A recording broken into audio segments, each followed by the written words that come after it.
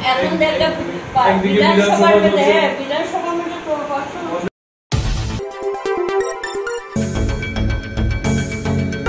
is AIDWA 24/7. You are watching AIDWA 24/7. সময়ে দুর্বৃত্তরা কৌশলে অন্যদেরকে অটো করে পাঠিয়ে সিঙ্গেল একটা অটোতে পিয়ালিকে তোলে এবং বাড়ি যাওয়ার ব্যবস্থা করে দেয়। বিশ্বাসে ভরপুর হয়ে পিয়ালি যখন অটোতে উঠে খানিকটা যায়, পেছন থেকে অটোটাকে থামিয়ে তাকে অটো থেকে নামিয়ে প্রচণ্ড মারধর করে। এটা আপনারা সবাই জানেন ঘটনা, আমি বিস্তৃত ব্যাখ্যায় যাচ্ছি না। তার বহু রকমের আঘাত, হার্টে, শরীরের নানান জায়গায়, চোখে, নাকে, নানান জায়গায় সে অসুস্থ, সিরিয়াস অসুস্থ। এখন বিএম হাসপাতালে চিকিৎসাধীন আছে। আজকে সকালে সিটি স্ক্যান করার কথা, তারপরে আরো অনেক টেস্ট করতে হবে তাকে। এক কথায় অমানবিক, নৃশংস, বর্বরোচিত ঘটনা। একজন মহিলাকে রাস্তায় মাটিতে ফেলে যেভাবে নাকি বেদম মারপিট করলো, এটা নিন্দা জানাবার ভাষা আমাদের নেই। আমরা স্তম্ভিত হয়ে গেছি। অথচ সেই ঘটনার সামনেই পুলিশের লোকজন দাঁড়ানো, সিআরপিএফ, টিএসআর, পুলিশের ইনফরমার, আইবি সহ স্বরাষ্ট্র দপ্তরের যতগুলো উইং আছে কম বেশি তারা সেখানে উপস্থিত ছিল। কিন্তু তাকে বাঁচানোর জন্য কেউ ছুটে আসেনি। ও যখন চিৎকার করছিল, আমাকে বাঁচাও, আমাকে বাঁচাও, কেউ ছুটে আসেনি। তারপরে ওকে যখন অর্ধমৃত অবস্থায় ফেলে রেখে ওরা সরে যায়, তখন সে দৌড়ে গিয়ে বাসে উঠে। এটা প্রতিবাদ শুধু না, আমরা মনে করি রাজ্যের সর্বত্র মেয়েদের তরফ থেকে তীব্র ধিক্কার এবং প্রতিবাদে ফেটে পড়া দরকার। আজকে আমরা পশ্চিম থানার মহিলা পিএসএ ডেপুটেশন দিয়েছিলাম। স্বল্প সময়ের প্রস্তুতিতে, গত সন্ধ্যার পর থেকে স্বল্প সময়ের প্রস্তুতিতে ভালো মহিলারা এসেছেন। আমরা বিক্ষোভ মিছিল করেছি। আমরা পশ্চিম থানা, মহিলা থানার ওসি এবং এসডিপিও তার সঙ্গে ডেপুটেশনে মিলিত হয়েছি।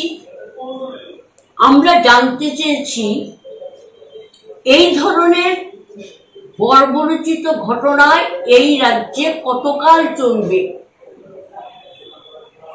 অমানবিক, নৃশংস, অর্থাৎ এটাকে নিন্দা জানাবার জন্য যদি কোন রকমের ভাষা বা উদাহরণ, শব্দের উদাহরণ ব্যবহার করতে হয়, তাহলে সেটা আমার জানা নেই। ওদের একটাই বক্তব্য যে আমতলী থানাটা তো পশ্চিম থানার এখতিয়ার নয়, আমতলী থানায় ঘটনাটা ঘটেছে, সুতরাং এটা পশ্চিম থানার এখতিয়ার নয়।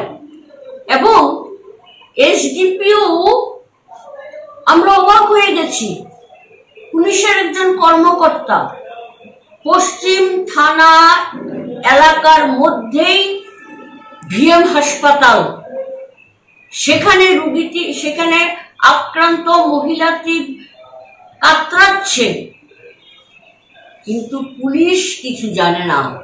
পশ্চিম থানার মহিলা থানার পিএসএ যিনি ওসি, তিনিও কিছু জানেন না বলছেন। আবার এসডিপিও, আমি নাম বলতে চাইছি না, তারা দুজনেই কিছু জানে না। আমি বলেছি নো, আমরা বলছি না। আমরা পুলিশকে সম্মান করি, আইনের প্রতি আমাদের আস্থা আছে, আমরা বলছি না, পাবলিক বলছে। এবং এগুলো নিয়ে আমাদের সঙ্গে অনেক ঝকাঝকি, বেশ কিছুক্ষণ ঝকাঝকি নয় ঠিক, কথাবার্তা হয়েছে। ওনারাও যুক্তি খাড়ো করিয়েছেন, আমরাও যুক্তি খাড়ো করিয়েছি, তাতে কথাবার্তা হয়েছে। শেষ কথাটা আমরা বলে এসেছি যে আপনার যদি এখতিয়ারভুক্ত না হয়, তাইলে আমরা যে এলাম সারা ভারত গণতান্ত্রিক নারী সমিতির তরফে 7 জন নারী নেত্রী আপনাদের সঙ্গে ওয়েস্ট উইমেন পিএস তে আমরা ডেপুটেশনে এলাম। এটা আপনি কর্তৃপক্ষকে জানান, এসপি কে জানান, এবং আমাদের বক্তব্য নোট করে আপনি নোট পাঠান। আমরা এফআইআর দেব, এফআইআর এর কপি আমরা জমা দেব। আমরা বলেছি যে রাতে চাঁদ উঠে, চাঁদ ডুবে গেলে সূর্য উঠে, রাতে অন্ধকার নামে, সকালবেলা অন্ধকার কেটে গিয়ে সোনালি সূর্য উঠে। সুতরাং এটাই তো প্রকৃতির নিয়ম, এই নিয়মটা আমাদের সবসময় মনে রাখা দরকার। এতটুকু পর্যন্ত সংক্ষেপে আমি বলেছি। ঝর্ণা আমাদের রাজ্য সম্পাদিকা আছেন, এখানে আমাদের আরেকজন নেত্রী কৃষ্ণা রক্ষিত আছেন। যদি কিছু বাদ থাকে ওনারা এটা পূরণ করে দেবেন। সারা ভারত গণতান্ত্রিক নারী সমিতি ত্রিপুরা রাজ্য কমিটির সাংবাদিক বন্ধুদের আজকে ডেকেছি। আপনারা সবাই অবগত আছেন, গতকাল 22শে সেপ্টেম্বর ডুকলি মহকুমায় মানুষের কাজ, খাদ্য, বেকারদের কর্মসংস্থান, দ্রব্যমূল্য বৃদ্ধি রোধ, রেগার মজুরি সঠিক সময়ে প্রদান সহ জনজীবনের আশু জরুরি কিছু দাবি নিয়ে একটা গণজমায়েত ছিল। এই রাজ্যের দুর্বৃত্ত বাহিনী, বাইক বাহিনী সেই জমায়েতকে বানচাল করার জন্য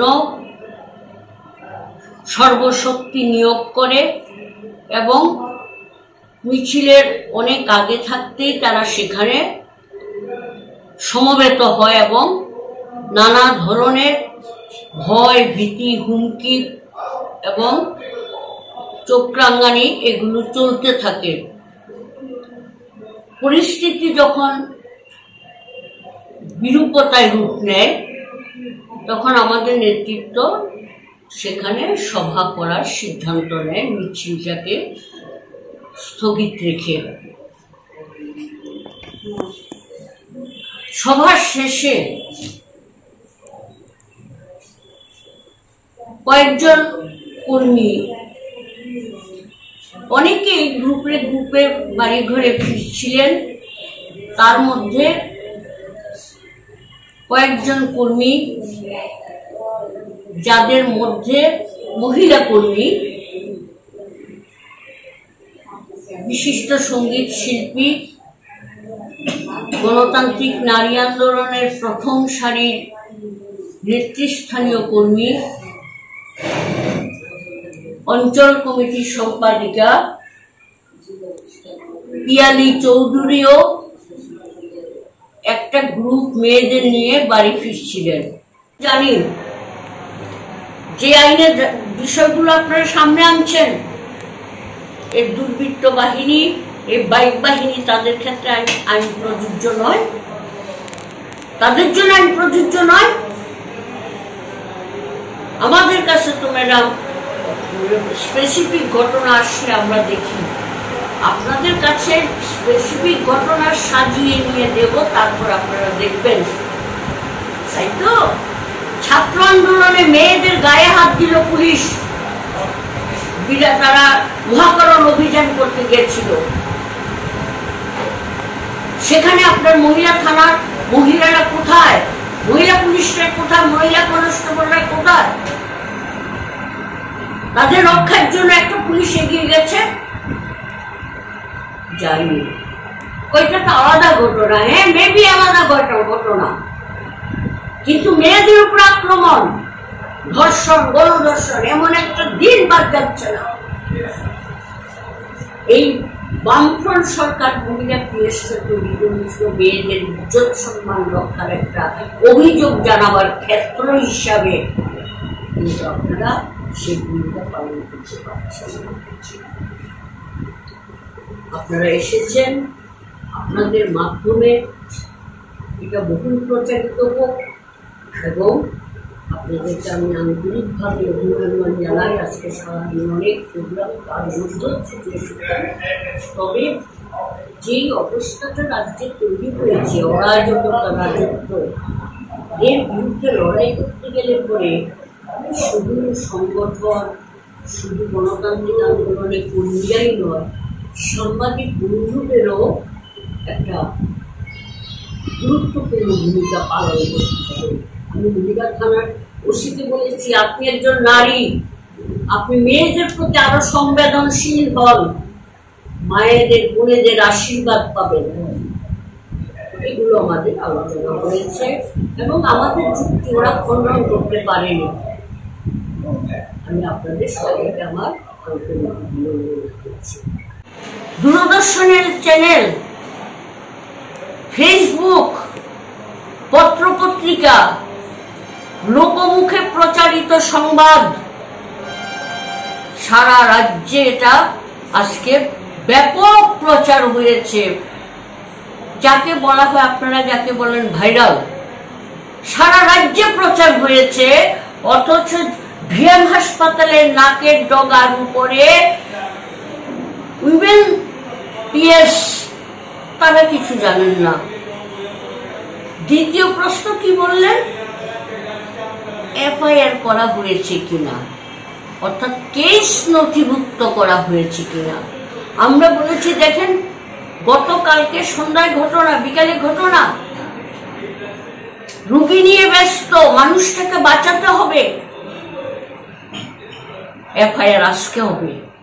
কিন্তু এফআইআর এর একটা কাগজ, একটা ছোট্ট একখানা কাগজ, এটাই বড় কথা না। কেন আপনাদের কাছে তথ্য থাকবে না? কেন আপনাদের অবগতির বাইরে থাকবে এই ঘটনা? আমরা পুলিশের সঙ্গে ঝগড়া করতে আসিনি, আমরা পুলিশের সঙ্গে কোনো বিতর্ক তৈরি করতে আসিনি। আমরা এসেছি মানবিকতার আবেদন নিয়ে। আপনারা কি বলেন এটা হওয়া উচিত? শুধু কি পিয়ালি চৌধুরী? এই পশ্চিম থানা এলাকার মধ্যে নানান জায়গাতে রাজনৈতিক হিংসা, প্রতিহিংসা পরায়ণতা থেকে মেয়েদের উপর অত্যাচার হচ্ছে, মেয়েদের শ্লীলতাহানি হচ্ছে, গায়ে হাত দেওয়া হচ্ছে, তার শরীরের জামা কাপড় ছিঁড়ে ফেলা হচ্ছে, বাচ্চাদের উপরে টানা হেঁচড়া করা হচ্ছে, মহিলাদের, গৃহবধূদের টানা হেঁচড়া করা হচ্ছে। কি ভূমিকা মহিলা পুলিশ থানার? কি ভূমিকা? আপনাদের ভূমিকাটা কি আমরা জানতে চাই। এবং আমি বলবো, একটা আপত্তিকর কথা বলেছেন এসডিপিও। বাইরে মহিলারা, আমাদের কমরেডরা যখন সেখানে বিক্ষোভ প্রদর্শন করছিলেন, তখন তিনি একটা শব্দ ব্যবহার করলেন যে চিৎকার করে স্লোগান দিয়ে পুলিশকে দিয়ে কাজ করাতে বাধ্য করতে পারবেন না। হইচই করে এটা বন্ধ করুন। আমরা বলেছি প্রত্যেক মানুষের প্রতিবাদটা হচ্ছে মানুষের মৌলিক অধিকার। প্রতিবাদটা হচ্ছে মানুষের মৌলিক অধিকার। আপনি কি করে বুঝলেন যে এখানে বিক্ষোভ দেখাতে এসেছে, বিক্ষোভ দেখিয়ে আপনাদেরকে বাধ্য করবে কাজে? আপনারা পুলিশের প্রতি আমাদের আস্থা আছে, কিন্তু বিক্ষোভ প্রদর্শনকারীদের অধিকার আছে বাইরে বিক্ষোভ দেখাবার। কিছুক্ষণ সময় বন্ধ রেখেছিল, পরে আবার আমাদের কমরেডরা স্লোগান দিতে শুরু করে। দেখুন, আমি বলেছি এসডিপিউকে, আমরা বলি না, আমরা আমাদের সংগঠন বা আমাদের নেতৃত্ব আমরা কোথাও বলি না, কিন্তু মানুষের ভেতরে পুলিশের প্রতি আস্থা ক্রমশ কমে যাচ্ছে। এই জন্যই ছেলেরা স্লোগান দেয়, রমাদাস পুলিশ।